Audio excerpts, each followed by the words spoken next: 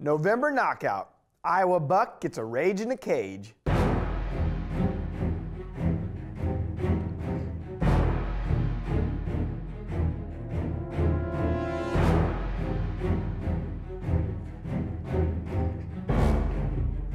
What's your favorite phase of the deer season to hunt? Well, if it's the rut, then we got you covered with all the big buck action you can handle. I'm Matt Drury, and you're watching another installment of DoD TV.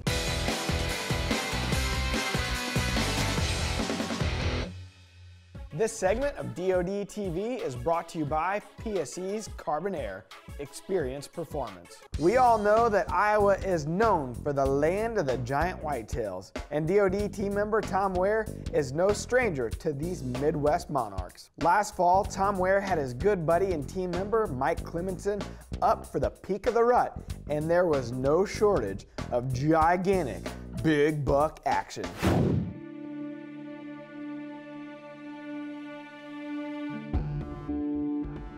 My buddy Mike's coming up to Iowa to hunt with me, Mike Klemmensen, and I tell you what, he always seems, every time he gets an Iowa tag, he gets the job done. We're going after a buck, 6-year-old buck we call Joker.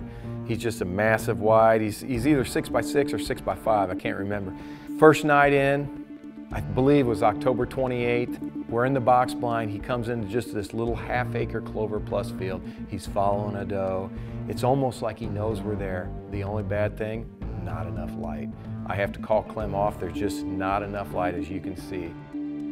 That night after I call him up, we look at the winds. We got the right wind to hunt the ridge right where he came out of the timber that night.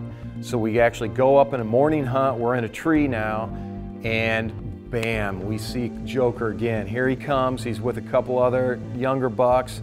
We've got a great encounter. He's just a little bit too far. Wow, that's how it happens in the deer woods, October 29th here in Iowa. Just like that, 3 big bucks, 3 nice bucks, and we think that that Joker buck was that 3rd one in the back. I didn't get a real good look at it, but pretty sure that was him. But my goodness gracious. If the cold won't make you shake, the big bill bucks will. We hunt several more days. We see Joker a couple more times. We just can't get him close enough. So we really are kind of, hey, he's winning the game. So we decided to go to a lease.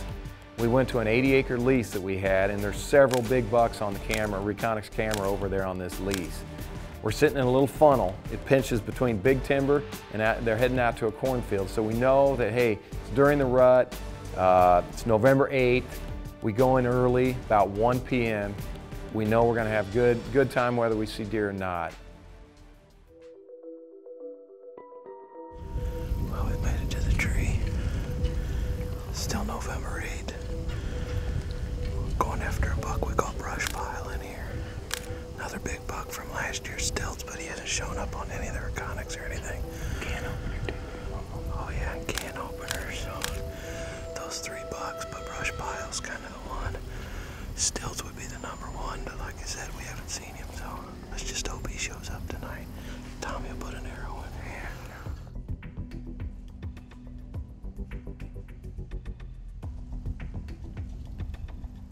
Well, we're sitting there enjoying the sunshine. It's a beautiful day. I'm with my best friend in the tree. I couldn't be happier.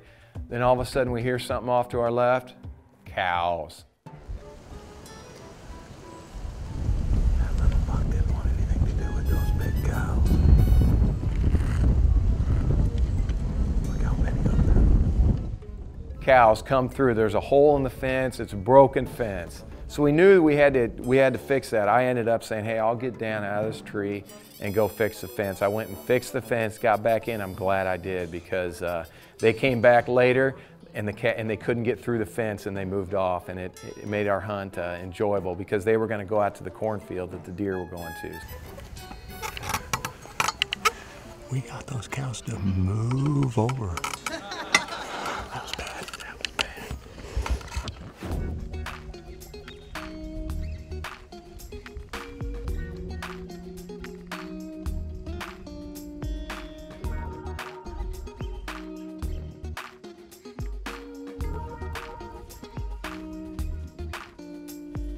We're just sitting there waiting for a big buck to come, and that's exactly what happened. I look at my Nikons, I could see through the timber far off. I saw him pretty far off, maybe 75 yards away. And I said, Clem, here comes a pretty big buck. I didn't know which deer it was, but I knew I had several big bucks on Reconics. So when he came in, Clem's like, how big is he? You know, your heart starts thumping and you're wondering, is he big enough? Is he big enough? I said, he's pretty big.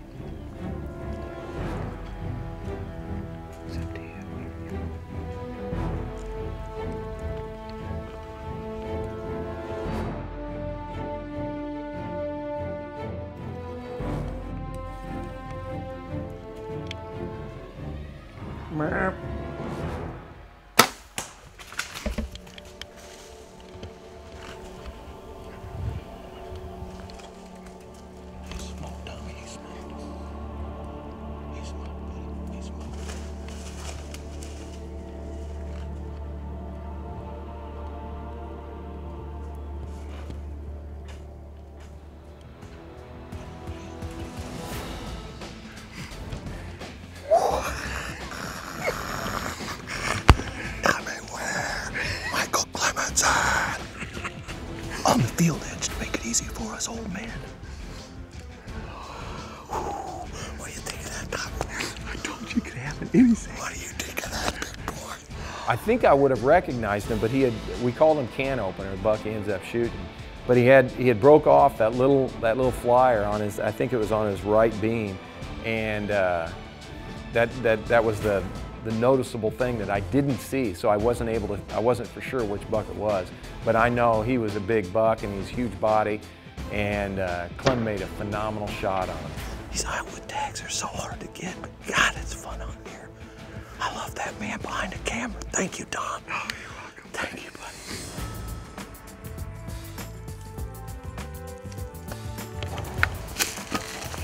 Tom, I'll track this one by myself. If you just help me load it. Okay. There's here. Oh, that's beautiful. Oh, yes.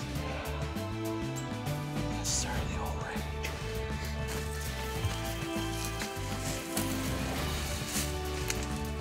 Let's put the trailer came in. He should be right here. Let's get our hands on it. All right, bud. Here he is. Oh, nice deer. Yes, sir. Oh, yeah. Look at Oh, that. man, look at this guy. Oh, Ho, ho, ho. big mainframe 10. Tommy thought this was can opener. I think it was. That's all been busted off there. Oh, yeah, right there. You were right, Tom. That's can opener, what buck we call can opener. Had Reconics pictures of him. Tom knew this deer. Oh, beautiful. Man, Beautiful. he's gorgeous, Clem. Great shot. The great thing about it is he actually shot him with the rage right through it. He was able to go up across the creek and make it to the top of the other side of the creek, and that's where our truck was. So he got up to the other side on his own, and it made it so these old men didn't have to do as much work. Talk about a buck parade. In the comments section, let us know if you've ever punched that coveted Iowa tag, and let us know what you got. Thanks for watching this edition of DoD TV. Until next time, safe hunting.